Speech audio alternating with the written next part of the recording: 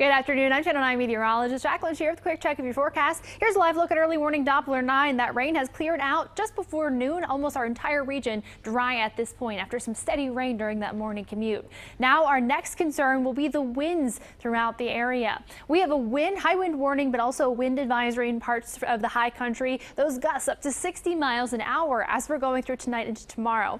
Now right now, overall not too bad. In fact, they're calm in the high country at this point with just a gentle breeze throughout the metro area. But let's take a look at futurecasts just for those wind speeds. As we're going through today, we slowly start to see them pick up. This is 4 p.m. this afternoon as you're headed home from work in the high country, and then by midnight, check this out. These are sustained winds. Sustained winds of 50 miles an hour in Boone, 40 in Jefferson. That makes our gusts around 60 at that point, maybe even higher in some spots, especially those peaks, and all around the rest of the region, staying pretty calm, so we won't be dealing with that same impact. As we're going through the day tomorrow, those winds staying high, 27 miles an hour at noon on Thanksgiving. Those gusts again being quite a bit higher than that, so we'll be watching for any potential impacts this wind could have on your Thanksgiving plans. You can stay up to date right here on the WSOC TV weather app.